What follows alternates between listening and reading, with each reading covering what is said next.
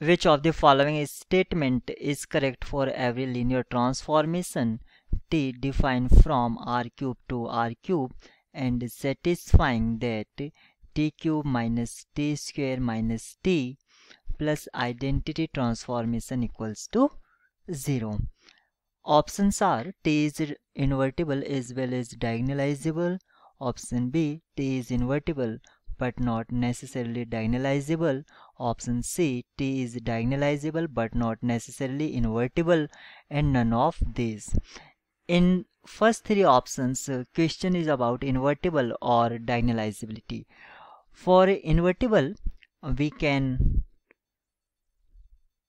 solve T take as outside. What we have, T square minus T minus identity transformation and transpose this identity.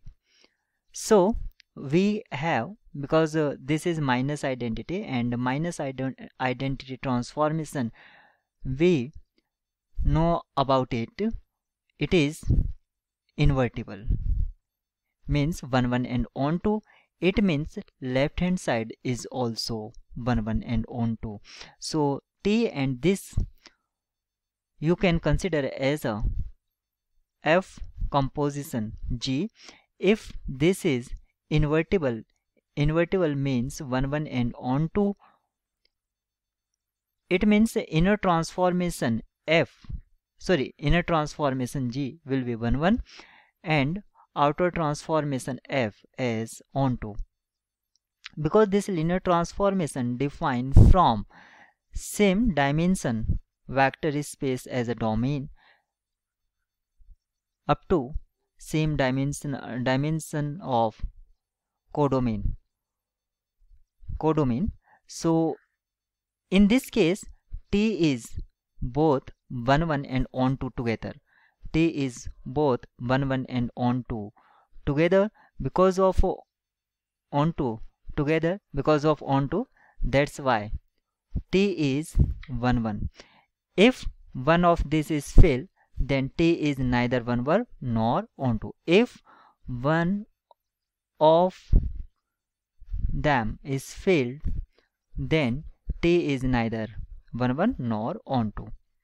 So now we have option C has been discarded because of it says not necessarily invertible. Now come to the point, diagonalizability. So if this transformation equation we write in terms of x, what we have, x cube minus x square minus x plus 1 equals to 0. If we take x square common from first two, then x minus 1 minus 1 x plus x minus 1 equals to 0. X minus 1 is a common, so x square minus 1 equals to 0.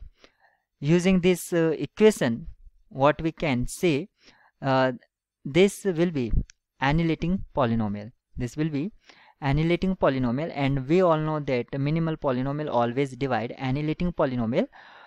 So annihilating polynomial is x minus 1 x square minus 1, and this one we can write as x minus 1 into x plus 1. It means that annihilating polynomial is x minus 1 and x plus 1. So possibility of minimal polynomial is either x minus 1 and x plus 1, because of minimal polynomial and annihilating polynomial have same root, or x minus 1 whole square and x plus 1. These are only possibility for minimal polynomial. In this case, factors appears in a linear format. In this case, transformation will be diagonalizable, but in this case, because of this is not linear, so T will not be diagonalizable, may not be diagonalizable. So if this polynomial becomes a minimal polynomial, then T is not diagonalizable. So diagonalizability is not sure about. So T is invertible but not necessarily diagonalizable, option B will be correct.